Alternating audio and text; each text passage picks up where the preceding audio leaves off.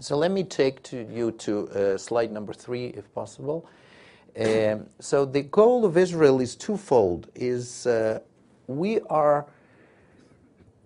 world is facing a slew of sustainability problems that Israel has faced over the course of its history of the last 100 years, and we had to deal with them. And we dealt with them in an interesting way, and we believe that as a country that overcame these problems and came up with interesting solutions, we can teach something the world, and in the process we also developed a platform to develop solutions, interesting solutions for various problems. And so that's what we want to do. We want to establish a sustainable, knowledge-based, eco-innovative industry, so to be the beta site in this area as well.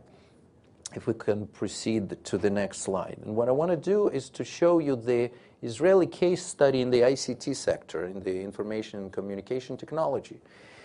I mean, it consists essentially from three things, and there are several industries in which I'm going to comment later on, and I'm only going at the very, very high level of aggregation, and my colleagues here will talk about particulars of all this in their respective fields.